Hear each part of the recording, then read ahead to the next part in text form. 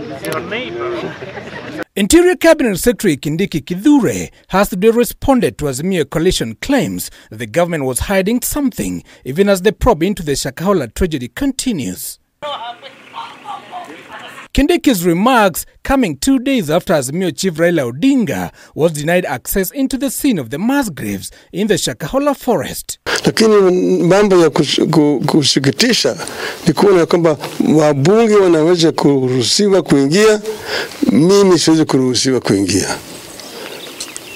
Hii ni madharau sana baba. Ni madharau kubwa sana. Maana yake wale wabunge wengi hapa ni wabunge wangu. Oh yes.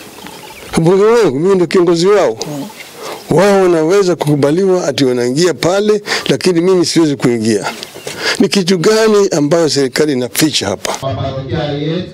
The CS, while speaking at Chariot Catholic Church, Central Imenti constituency, Meru County, said there was nothing to hide and that the government would relay the actual figures of the exhumed bodies. We have nothing to hide, but we cannot have everybody there going to do politics there, going to stock cheap things there.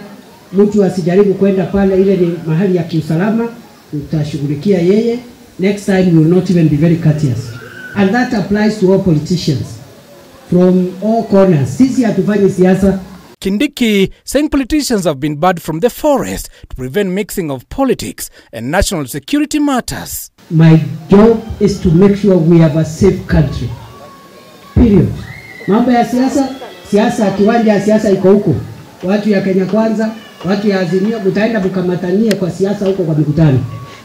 There is nothing wrong with politics. It's a very democratic process. But we cannot mix national security with politics. With members of parliament drawn from the National Security Committee allowed at the scene, Kindiki says they were executing an official role of the parliament.